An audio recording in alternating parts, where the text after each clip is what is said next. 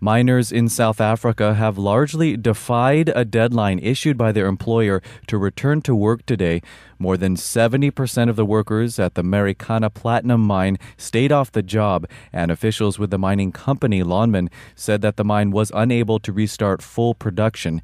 The stalemate continues after a controversial week in which police opened fire on a group of workers, killing 34. FSRN's Davison Mudzingwa reports.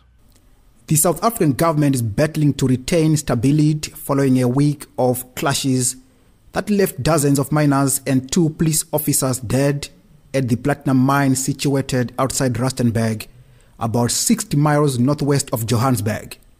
President Jacob Zuma announced a raft of measures in a bid to contain the labor issue that escalated into a tragedy. Today is not an occasion for blame, finger-pointing, or recrimination. The president has appointed a commission of inquiry to investigate the root cause of the violence. A week of mourning has also been declared, and a high-level delegation of ministers has visited the mine in an effort to ease tensions. But rights organizations and ordinary South Africans described the moves as too little, too late.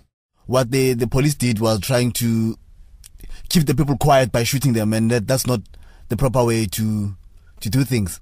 27-year-old Themba Vilakazi's sentiments are shared by many South Africans who say the Marikana situation should have been handled better. Sending a shooting squad to go and massacre people is not a solution, because the problems are still there. They need to be sorted out. For social commentator Francis Weshe, the fatal clashes on Thursday were a culmination of long unresolved issues of mine workers. He told FSRN that the Marikana situation represents the general plight of mine workers in South Africa. If you look at the post-apartheid era in South Africa, this is the worst thing that has ever happened. And I believe that there is a lack of leadership in government. They need to address the root cause of the problems that miners themselves are facing, because the miners are being ill-treated. They have genuine grievances.